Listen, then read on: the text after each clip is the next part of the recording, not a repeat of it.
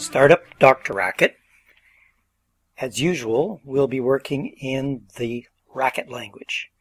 Now we're going to write a naive Fibonacci function. So the definition of fib n is going to be n itself so long as n is either 0 or 1. Otherwise, we add fib of n minus 1 to fib of n minus 2. The code is identical to the definition of the function, so coding is quick.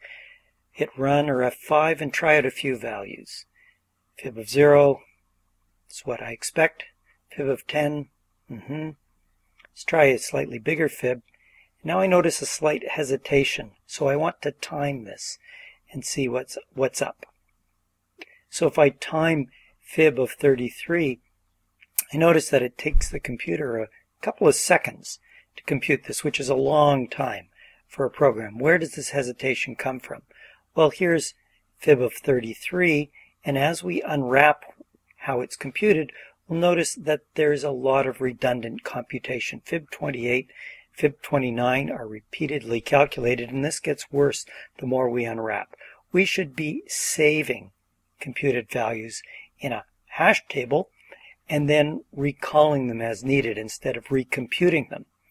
Here's how we do that. I can define a memoized version to say that if the key for n already exists, then I'll just return the corresponding value from the hash table. Otherwise, I put the value that I want corresponding to n in the hash table. How do I do that? Well, I go and get the naive code again, and I'm going to be basically using that approach when I don't have it in the table, except I want to make sure that the recursive calls are to fib mem and not to fib, the naive version.